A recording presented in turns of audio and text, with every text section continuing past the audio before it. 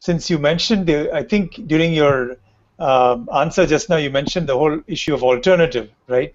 And so I think that is an interesting point that has been raised by the Aam Aadmi Party a few times.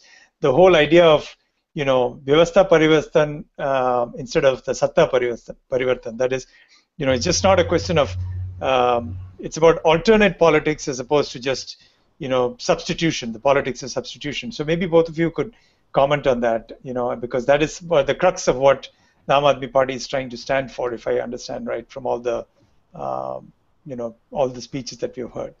Pankaj, you want to take that? Yeah. Good point. Vyavastha Parivartan. What do we really mean by that? And Praveen did mention it in his first answer somewhere, that we really want to bring a government which passes the power on to the people. And that is the major difference from any other party in this country. We believe that people of this country are smart enough, they understand their need, they know what they want in their life, and if they are given a chance, they would take the right decisions which impact them. And that's where we say that we want to pass the power of governance to the people. We want them to be capable, and we want them to be able to take the decisions which impact their daily life. And that's what the concept of Swaraj also says, and that's what we want to bring to this nation.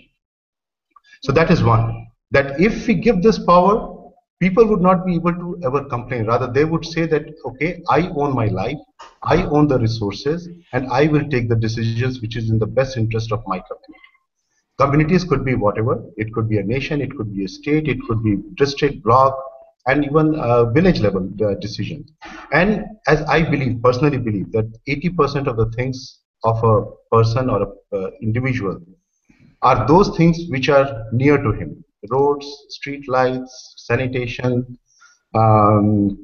water, parks, community centers, everything which impact my daily life is something which I can control, which I should be able to take decision about. This is not to say that everything will be taken, every decision will be taken by a bunch of people. But yes, there would be few decisions which would be requiring much wider discussions, much wider analysis, and much wider at a much higher level association of people. But otherwise, concept of Swaraj works very well at lower level. So this is one.